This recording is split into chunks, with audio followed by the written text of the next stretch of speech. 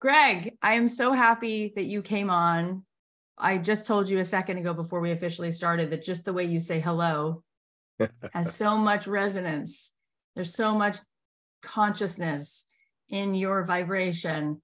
I felt it immediately. So I'm so glad to have you here. I've been reading your book. You have such incredible things to share. And I'm not surprised at all that some of the greatest performers of our time have cracked into their genius with you being the wind in their sails. Thank you for coming. I just want to thank you for the opportunity in reviewing and just trying to study a little bit about Cathy Heller. I was overwhelmed by how spiritually grounded you are, how committed you are to understanding a simple formula of love isn't love until you give it away. Yeah, that's right. You're going to make me cry. Yeah, absolutely true. I feel that we need God and spirituality always, but now more than ever. We need a connection to that which is eternal, because that really is who that's where the seed of our actual identity really is. And we talk about that a lot on this show. And it's so beautiful to hear that from so many different voices that come to that same great infinite truth in slightly different ways, but it all leads to the same goodness. So I'm so glad that you're here. Your book is coming out so soon. It's called Stay Sane in an Insane World: How to Control the Controllables and Thrive. And before we even get into the book, I just want to talk about you and where this began for you. Like, where was Greg when the fork in the road showed up and you chose to do this work and you chose this mission? How did you choose this assignment? Again, God has a sense of humor, and I had all these plans and he was amused by them, or she was amused by them, or they were amused by them. Right. And I had this plan. I was radio, television, and film, of course. And then I got sidetracked by taking a summer job working in alcohol and drug addiction in a state where people would go and visit and they had burned their bridges with everyone else. And I was just going to work there for the summer and have a little fun and try to be meaningful and effective. And needless to say, I didn't anticipate that it would segue into a master's in social work. Who wants to be a social worker? Not me. My mentor, however, was Howard Brapson. And Howard Brapson saw something in me that I hadn't seen in myself. He believed in me before I believed in myself. He convinced me that I didn't know anything about social work, and that he described that you could actually create the programs. You could actually create vehicles by which people can change their lives. You can become a change agent, a change agent. I mean, like 007? No, that's not exactly what we're talking about.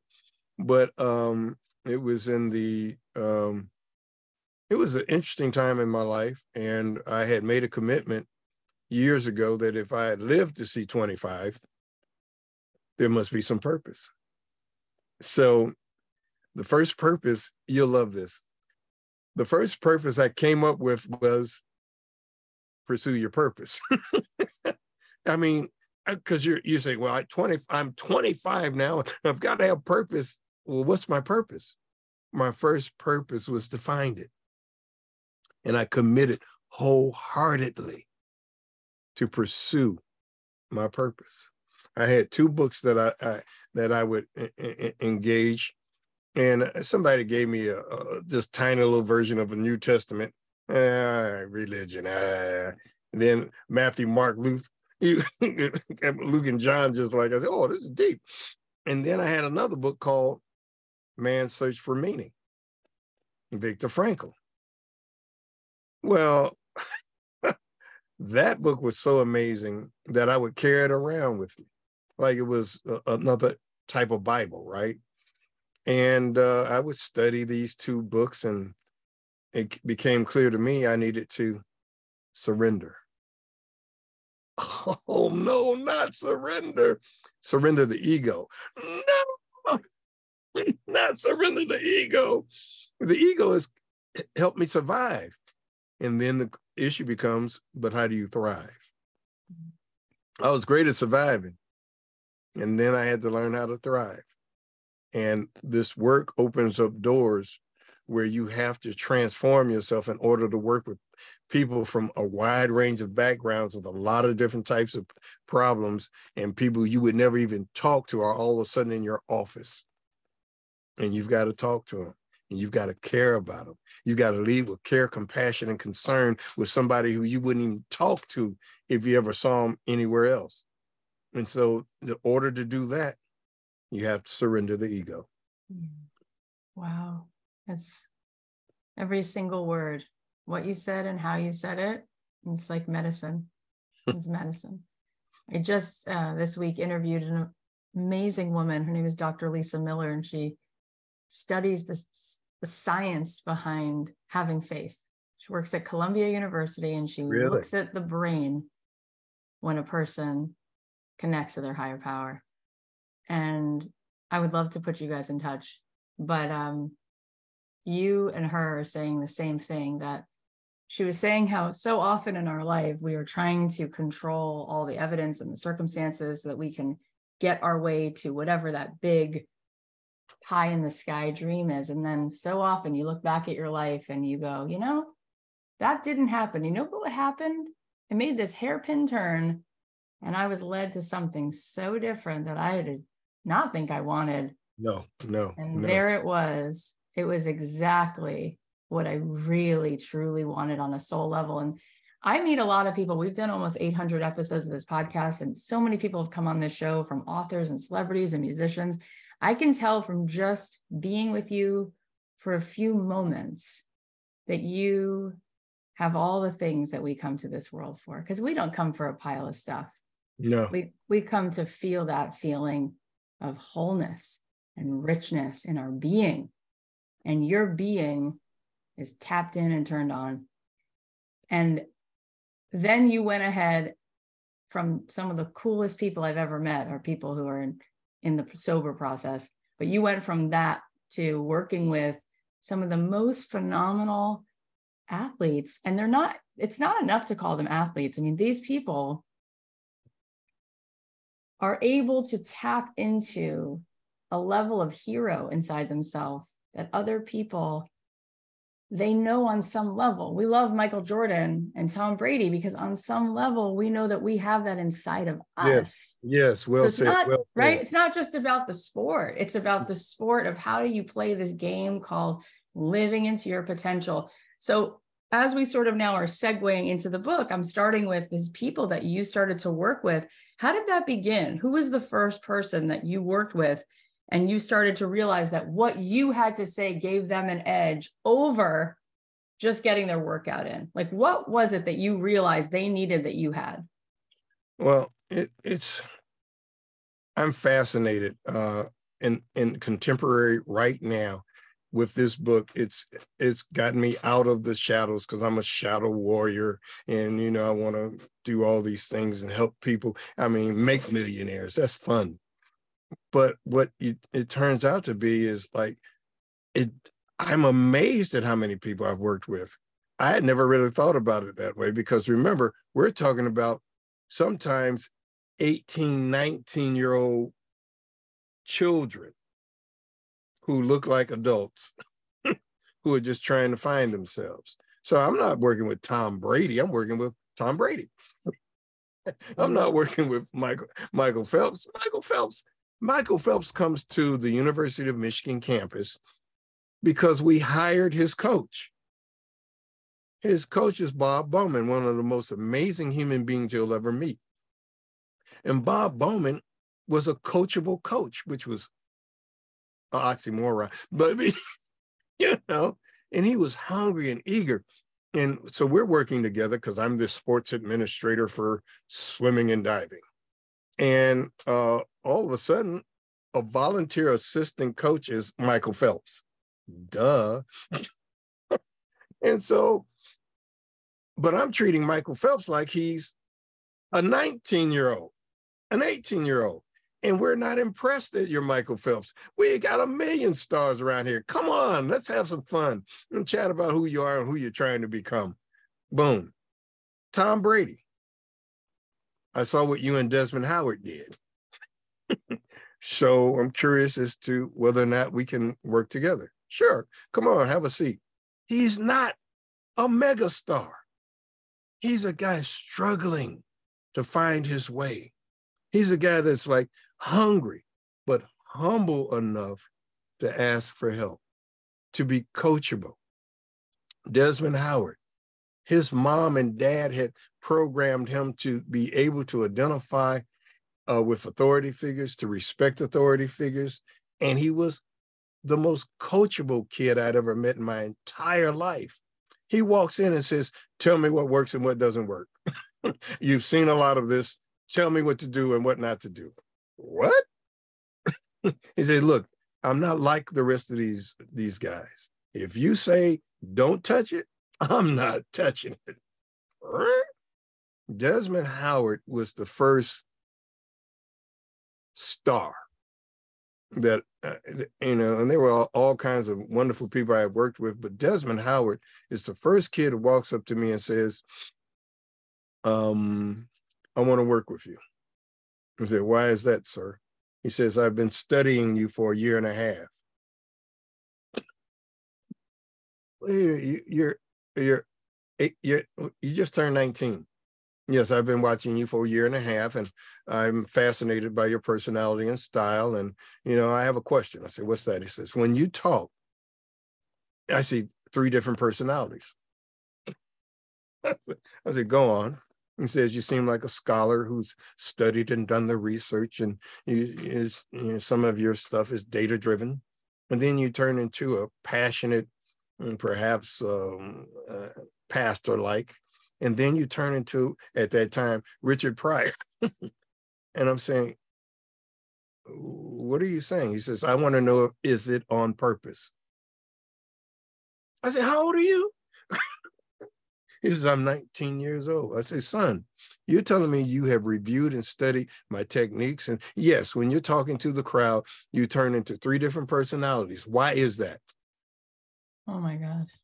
I said, well, there's at least 6 audience members, 6 learning styles in the room. I'm going to tap into 3.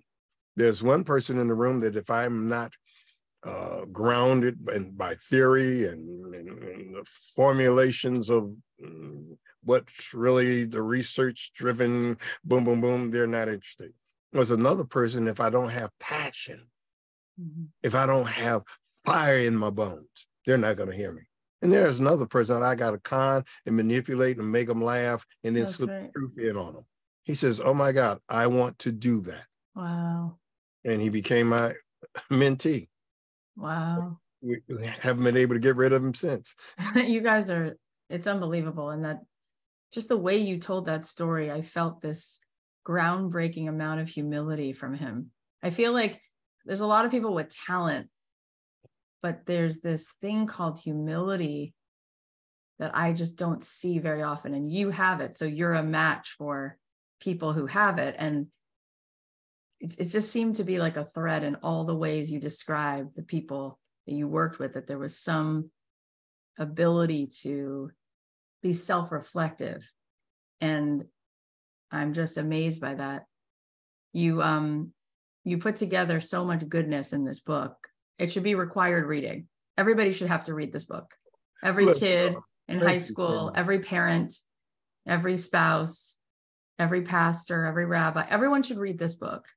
This book, let's just start with, when somebody finishes reading this book, what were you hoping they walk away with?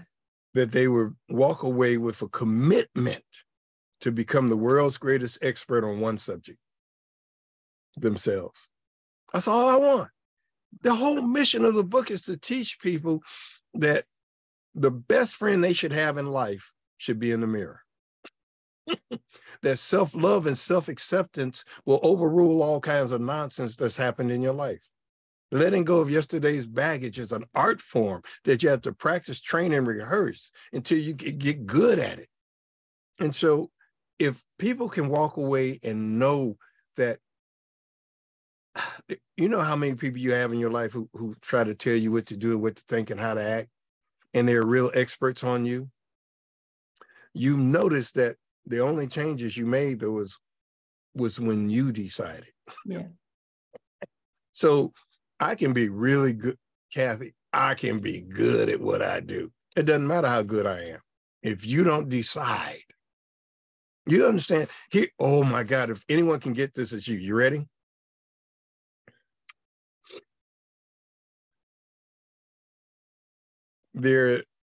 Human beings are the only creatures who have been given the ability to decide, I am not going to be the same today as I was yesterday. Think about that.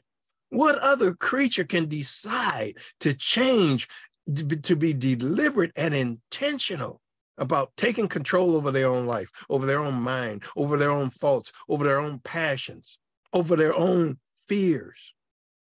Human beings are a dog gonna be a dog every day. Your cat chilling. I'm gonna be a cat. That's what I do. That's right.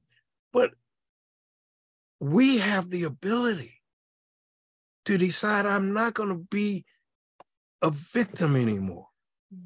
I'm not going to be a slave to my own fears and anxiety and self-doubt. Fear and self-doubt is the greatest enemy you will ever face in this life. Yeah. But if you're no longer afraid of being afraid, that's a game changer. That's so big what you just said. It reminds me, I had a conversation with Howard Schultz a few years ago, and I said to him that I learned in Jerusalem for a few years. I was studying there, and I said that there's a story in the Talmud that when God is about to create the world, the angels say, "Don't do it, because everything is perfect." And God says, "Just you watch what they can do with their free choice." And in that way, they can be higher, more elevated than an angel, because an angel doesn't have free will. It just works for God. It knows what to do all the time. But we have choice. And you're right. We get so caught in the unconscious program that we forget that our crowning jewel, come on, is that we can choose out of this unconscious trap. The question is, this unconscious mind, it's so pervasive that it makes you feel that that is reality. How do you help people to overcome that constant low self-worth, that old tape, that old soundtrack that just plays, so that they can choose to feel beyond that? Well, you've got to give them an opportunity to consider some things.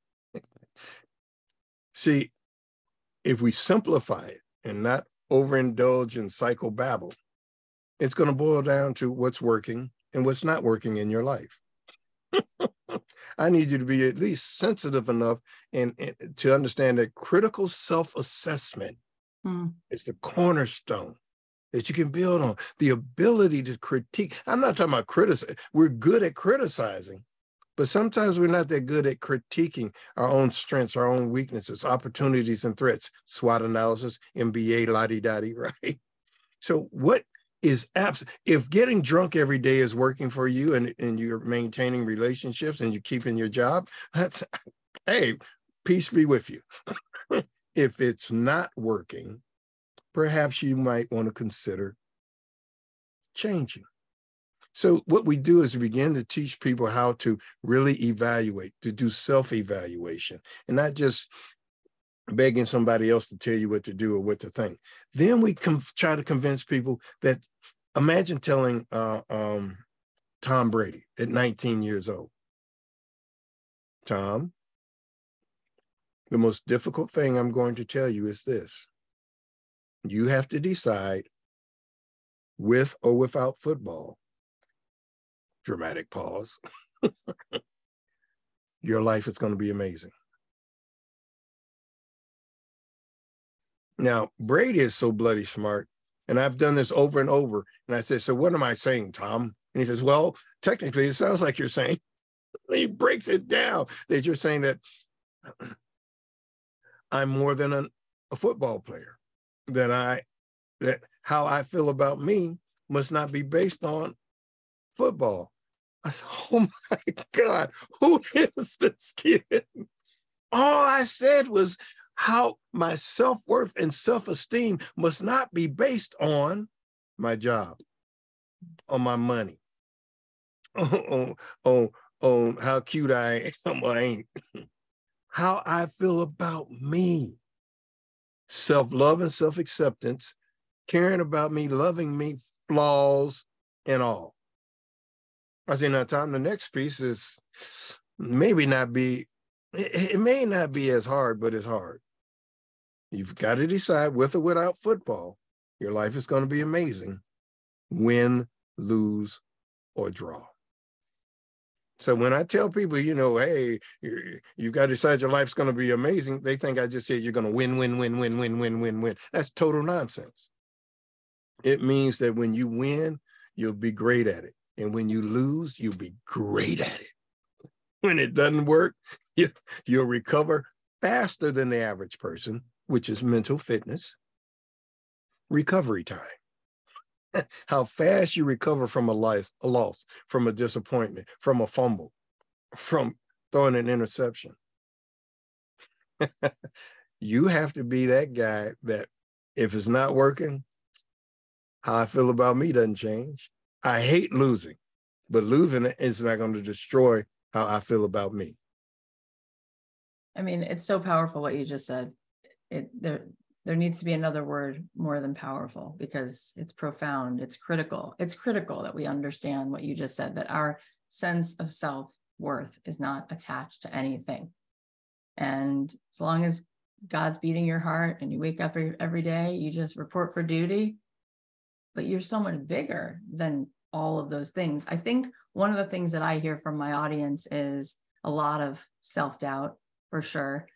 And I'd love you to expand on that, because it's one thing for people to hear somebody say, be kind, love yourself, all of that stuff. But in practice, I think it's hard if and when you received a feeling that love from your parents was a transaction, right? Mm-hmm. You'd be loved if you got a good grade. You'd be loved if you were thinner. You'd be loved if you fill in the blank. So there's a way in which we then hold ourselves to a standard where we would be lying if we said, sure, Greg, no problem, I'll love myself, because there's a fundamental contrast.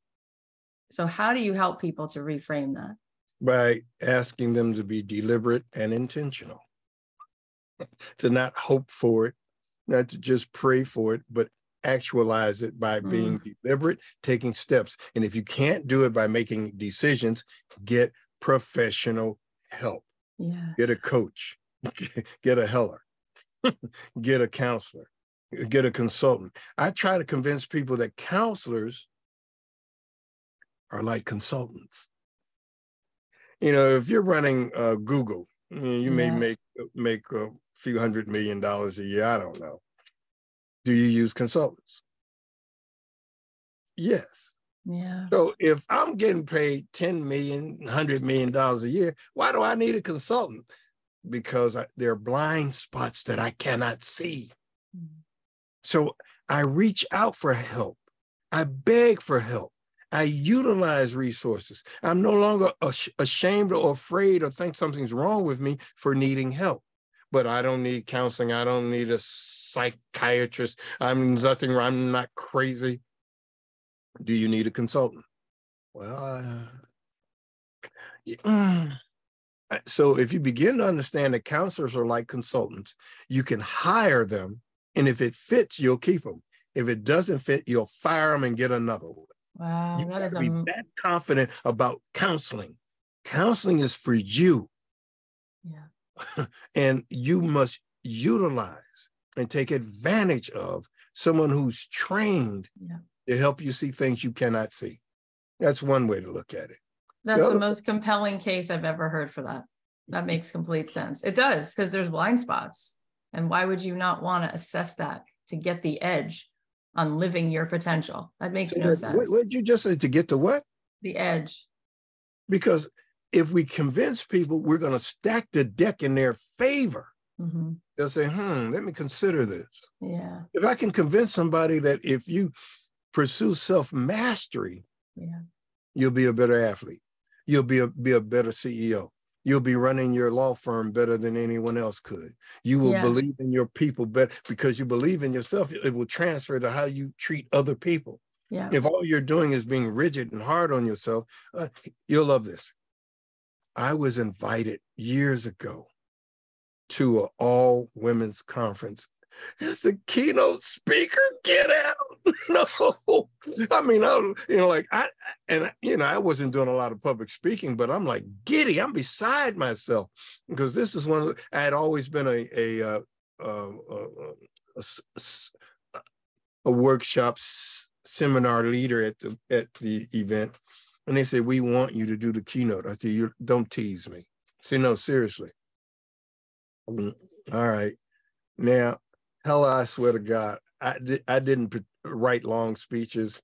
I would take a business card and make 5 points that I'm going to make, and I'd do my speech. Now I'm like, I got to write a speech. I got to be organized. I got to be disciplined. So I come up with this title that you will get. 1 is a whole number. And it dawned on me that only 10% of the audience would get it. I said, oh my God, but I love this title. 1 is a whole number. I mean, it implies that all you need is at least you. And I say, but it's not about me and how my mind works. It's not about the engineers in the room. And I said, here's the title. So I was introduced, and I said, I came up with 2 titles. First one is 1 is a whole number. And 10, 20% said, ooh. And other people were like, okay. I say, but I figured I needed to come up with something better than that. Say the title of my speech today is, you want me to love you, but you don't even like yourself. The crowd went crazy. And that's all we're trying to get people to understand, that we're always looking for approval and acceptance from everybody else. That's it. There are 4 A's that, and whenever somebody says all and every, they're going to say something profound or something completely stupid. Yeah. Every one of us needs the 4 A's. The need for attention, affection, approval, and acceptance. I've made a complete fool of myself. Pick 1. Okay, pick 2. Okay, all 4.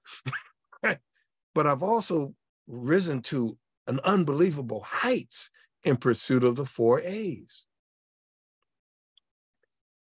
So when we're talking about developing people to become the best version of themselves, we teach them how important it is to put the word self in front of each one of those A's. You've got friends that people who are the best friend you could ever have in your life. The way that they attend to your needs, how affectionate and caring, and they leave a care, compassion, and concern, and they always giving you approval, and you just know that they just love you, unconditional. But you notice they're not as patient or kind or generous with themselves. Right. All we're asking them to do is begin to be as attentive to themselves as they are to everybody else. Wow. To be more affectionate, more loving, deliberately loving self more than everyone else can. And then to not settle for approval when they want acceptance. We all need approval. But acceptance, so you already indicated, approval is conditional. How high can he jump? Did you get good grades? 40 hours, you did good, here's your paycheck. I approve of your behavior. Acceptance is totally different. So if we just separate two of them, self-love and self-acceptance. If I can love myself, flaws and all, I've just changed the game. You just helped me understand something, which is, earlier you were saying this beautiful journey of surrender. And you said, and I had to surrender his ego.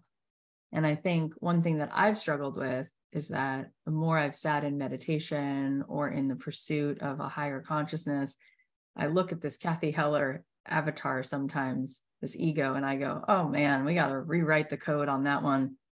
And so then I feel justified in not loving her.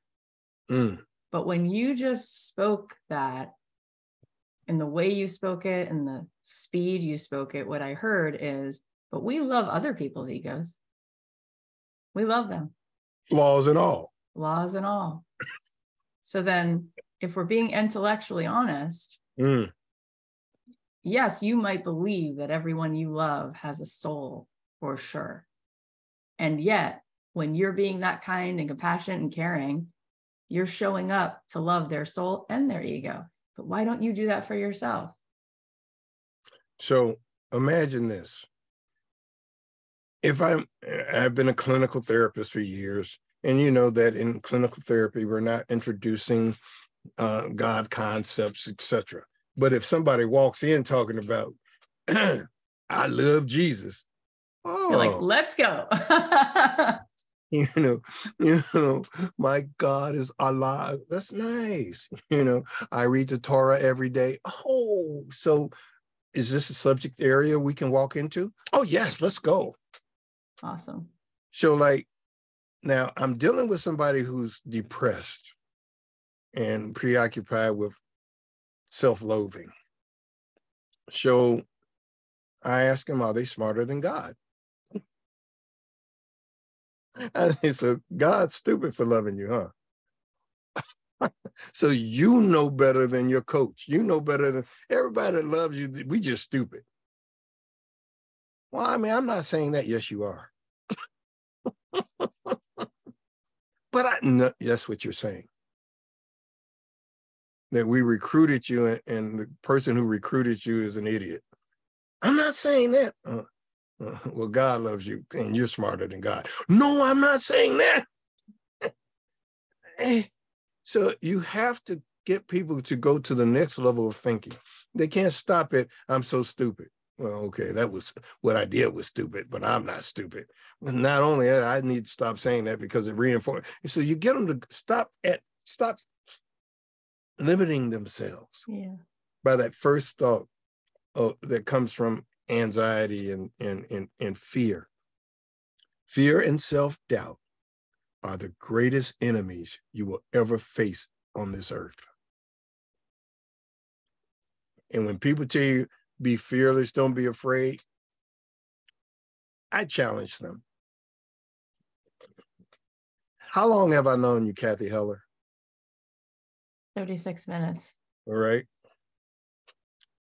I guarantee you, I'm getting ready to say something that will make sense. Some of the greatest moments of your life, some of the grandest adventures you've ever been on, some of the amazing things that have happened to you, you're about to crap your pants before that. 100%, yes. Some of the greatest moments of your life. Yeah. Childbirth. Okay, so think about the people you know and love. Anyone that you see, that some of the most fun they've ever had. They were terrified. Yeah. So we teach what I teach. Instead of telling people, you shouldn't be afraid, it's nothing to be afraid of, I tell them to stop being afraid of being afraid. Wow. Because fear is it's part of life. It's part of what makes it a grand adventure. Courage is not the absence of fear, Cathy. It's facing fear. The word courage doesn't even exist unless we're talking about overcoming fear. Am I right or wrong? Totally right. Well, you talk about so many beautiful things in this book. One of the things that strikes me the most in speaking with people you address in how to be different on purpose is one of the things you talk about in this book. And I want to bring it up because what I find is fascinating is more than childbirth, more than a lot of things that people could have evidence that they're scared of. People want to belong so bad. They're so afraid to stand out. They're so afraid to be different. And then you come along and say how to be different on purpose. And I would love for you to speak to that, because I do feel like one of the biggest tragedies I see is that no one even belongs to themselves anymore, because we want to belong to each other by being who we think the other person wants us to be. So we don't belong to anyone.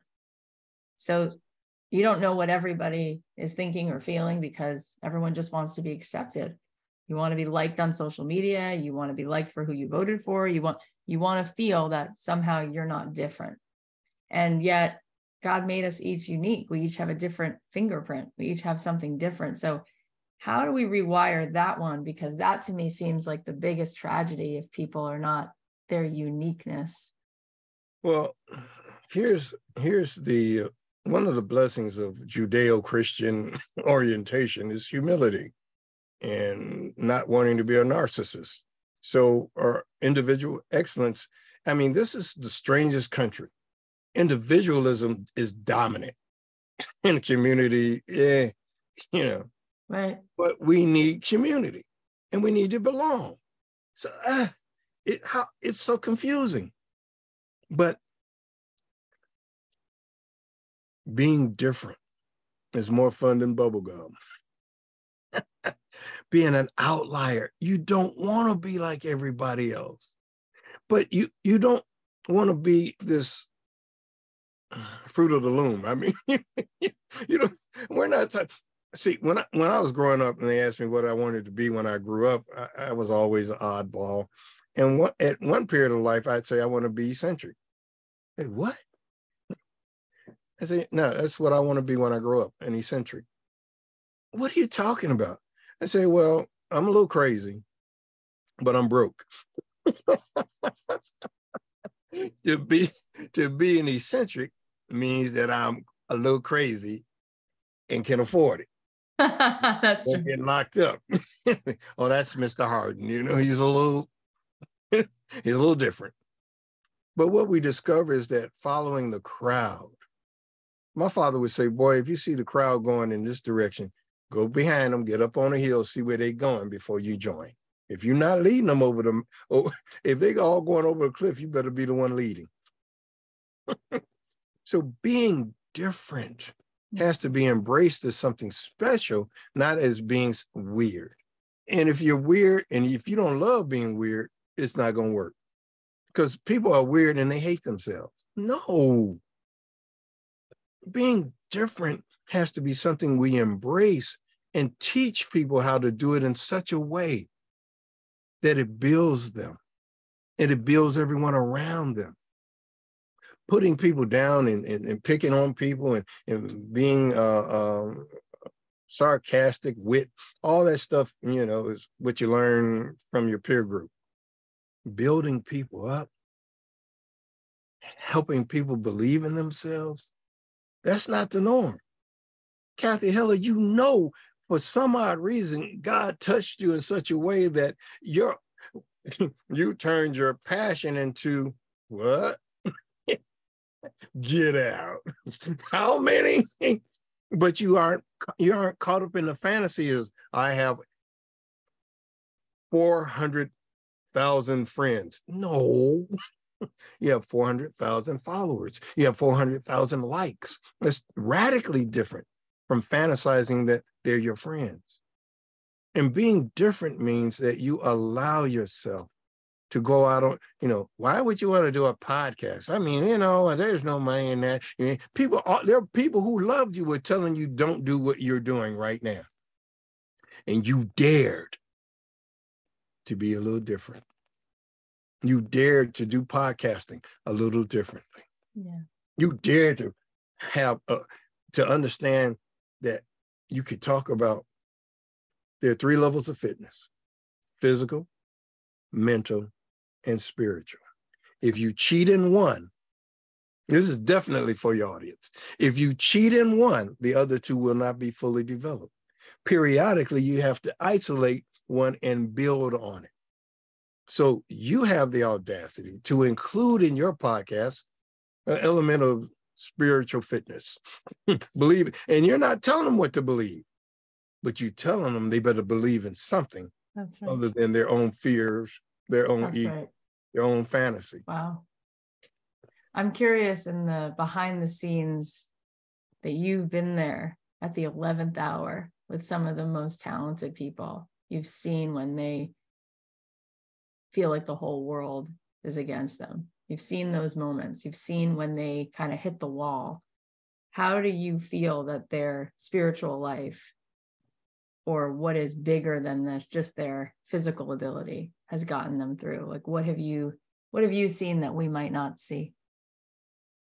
Well, I have seen people begin to understand that the thing that got them to finish a race when they were behind is it begins to help them open the door to understand it was your spirit. It was something inside you that gave you that extra gear, something inside you that you tapped into that took you to the next level of performance. And so you understand spirit. And when they say the word spiritual, you get confused because I don't like organized religion. Yeah, I don't care if you like organized religion. You need to understand that there's something extra in all of us that you can tap into. And I've seen it. You've seen it. You've done it. We've done it. Anyone can do it. And it's not always easy. But to believe in something other than yourself, I don't care if you believe in cabbage. I need you to believe in something. And this is how I hook people. You ready?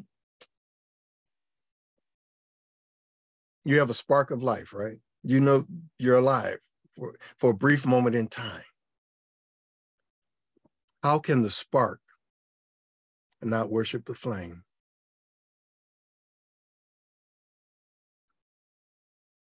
So beautiful. My husband used to work at Fox Sports. He was a VP of legal for years. So we used to get to go to, we didn't actually get to go to the fancy stuff because they'd give the tickets to like ad sales guys, but we got to go to the NBA All-Star breakfast every year. And the first time he asked me to go, I said, I don't know these players. I don't know. I'm not a sports fan really. But boy, did I become a sports fan, because we went for 14 years. And the first breakfast I went to, I said, well, maybe there'll be good waffles. And we sat down, and one by one, Magic Johnson, and at one point, John Wooden, and the people that would get up and speak, that was church. Every single thing that came out of any of those people's mouths had nothing to do with how many hours they spent in practice. It was all about being a part of something bigger than themselves. Yes. And that is what we are witness to when we are watching someone who's excellent at anything. And I came to understand that this has nothing to do with an algorithm about somebody's performance physically, because even Tom Brady, my husband and I went to this speech with Wayne Gretzky, and he showed that Tom wasn't the first pick in the draft. He wasn't the second pick. He wasn't the third pick. That this kid built himself despite. So I don't know if you want to touch on that, but I think that this is something that we don't see because we look on social media. We see the highlight reels of things. We don't see the before. We don't understand what's going on. So we just assume that everybody else has something we don't, and therefore why even try?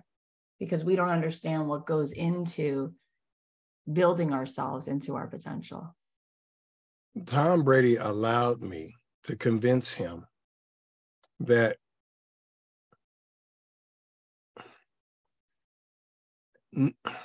to not care about what everybody else thought. The coaches don't like me. Tom, I don't care what your coaches think. All I care about is what you think. Wow, that's so hard. Tom, I don't care that they don't see you. Do you see you? I don't care that they're only giving you 3 reps. Those 3 reps have to be the most amazing reps anyone could possibly see consistently. And they're going to give you 5. And those 5, bruh, 4 out of 5 got to be spectacular until somebody says, well, we give him 10. And that's what's going to happen to you in your life over and over. All you've got to do is give 100, train yourself to give 100% of the time at everything you do, compete at everything, including self-mastery. Learn to master your thoughts. Learn to master and commit to your dreams. Learn to not just dream big, but to believe big in order to become big. So it's so important that people allow themselves the freedom of believing in themselves. Not that they're going to be a mega star, but that they're going to be a star at everything they do. Being a parent, being a friend, being a spouse, being a significant other. I don't care what it is. Okay, so let's be real honest. Wow, that sounds exciting. But can anyone give 100% of the time? No. So what is the lesson here? Default mode. What? My default mode is to try to give 100% of the time. And before then, if I was off, I was like giving 30%. When I was off, on a good day, I might get 60%. But if my default mode, the way I see myself, if my mindset, if my attitude is to give my best every chance I get, my worst day is going to be better than the average person's best day. That's amazing. That's a game changer. I know I'm not going to be perfect. The pursuit of perfection is fun. To think you perfect, that's not going to work. I'm not praying to you tonight. It's so powerful, and it brings me to tears when you talked about those 3 reps and then those turning into 5 because you focus on what you believe about yourself. I mean, to really condition ourselves to that practice is a life changer. It's a life changer. But even still, I want to go further because there are so many phenomenal human beings in all these industries, sports and music, who you could all say they're all in that conversation, right, about greatness. But then there are some who, even in the conversation about greatness, they're singular, and he's singular.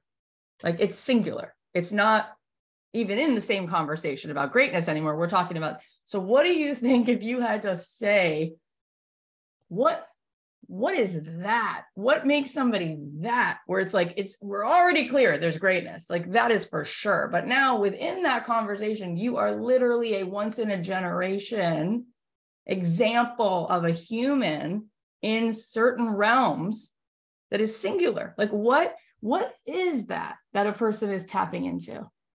They're tapping into a frame of mind that says, I'm not trying to be a star. I'm trying to be the best at everything I do. They are able to say, follow me. They're able to lead. They're able to take anyone around them and try to make them better than they were yesterday. You understand? So they're not just trying to build themselves up. They're trying to build up the whole crew. They're trying to get the whole crew to believe in themselves. This is a true story. That's it. That makes sense. Brady went from the Patriots to the Buccaneers. And so, I mean, I know the game a little bit, and I know him a little bit. I figure in 2 years, he's going to turn this into a championship team. Tom gets there, and this guy comes up to Tom, and Tom is open and accessible to his teammates. He says, And the guy was venting and complaining and whining about how he didn't make the Pro Bowl this year and how it wasn't fair and it just sucks and these people don't know what and Tom Brady looked at him, he listened to him, he said, Pro Bowl? Well, we going to the Super Bowl. He said, when Tom Brady looked at him and said, because he couldn't get his head around going to the Super Bowl. And Tom Brady looked at him and said, no. The Pro Bowl ain't your vision, son. Super Bowl is your vision. He said it changed his whole outlook on life. That this guy looked at him and told him he needs to expect more from himself and from this team. So the ability to not just think about yourself, the ability to understand that it works if you can create a team. It works if you can support people in their dreams. Look, my life is working because I made an effort to create opportunities for other people's lives to work. That's right. So I'm writing a book. And in the book, I'm capturing everything that I've tried to share with people who were regular folks. There are people in this book. Emily Line just was one of the keynote speakers at the Realtors Association's Lottie Dottie conference alongside the Kansas City Chiefs head coach. I think it's Andy Reid. And like she said, who'd have thunk it? She was my intern as a social worker, and she was trained to be a social worker. And she went from being a social worker to working at a racetrack to being a salesperson to being now the vice president of Realtors Association, Lottie Dottie, and she's headed into the stratosphere. And she was the nicest, most humble individual. And she was blonde and blue, tried and true, stereotype, and she shattered all stereotypes. I told her, you got to think like you're a Black person. Your job is to shatter all stereotypes about blonde and blue. And you don't care if people judge you. You'll take advantage of them being stupid enough to assume they know who you are, and they don't. She said, ooh. I said, I'm just saying, you can discount me, dismiss me because of the way I look. That's your error. I'm going to take advantage of it. If you think I'm stupid, I'm so happy. I'm going to jack you and take all you got. Because you've just told me you're not thinking beyond superficial. And we think beyond superficial. A Tom Brady, you don't even have to like football. But the Super Bowl, you having a big party. You ain't even watching the game. But all of a sudden you hear it's 28-3. Atlanta Falcons, boom, have a 28-3 lead at halftime. It's not a division championship. It's not a regular game. It's the Super Bowl. The two best teams in the country are together. And they're getting their butts handed to them by one team. Only reason I'm watching it at this point is because that's my guy. and like, if anybody could pull it off, it's him. But it's not probable, but it's not impossible. Tom Brady, all he wanted was to get back on the field. Anybody else would have been struggling. I don't know. Oh my God, I threw 2 interceptions. Oh my God. They get stuck into going back into the mistakes they made. He doesn't have time for it. He recovers quickly. And all the while it's 28-3. He's saying, just let me get back on the field. I've got a team I believe in, and we'll do our best. He's going to give 100% of the time, win, lose, or draw. And if they had lost, you would be saying, That was the best game I ever saw in my life.